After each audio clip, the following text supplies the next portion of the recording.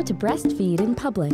Breastfeeding outside your home doesn't have to be a source of anxiety. Create a calm and modest approach to nursing in public. You will need a sweater, jacket, or light shirt. Step 1. Plan your trip ahead of time to ensure that you are wearing garments that will allow easy access to your breast with minimal exposure.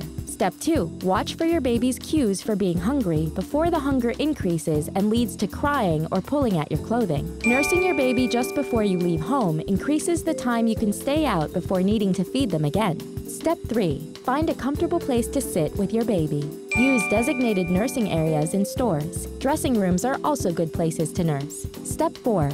Hold your baby close to you as you expose the breast for nursing. This will shield your breast from any onlookers. Step 5. Once your baby has latched onto the breast, wrap your sweater, jacket, or shirt around yourself to cover the breast. Did you know breastfeeding in public is expressly protected by law in 43 states?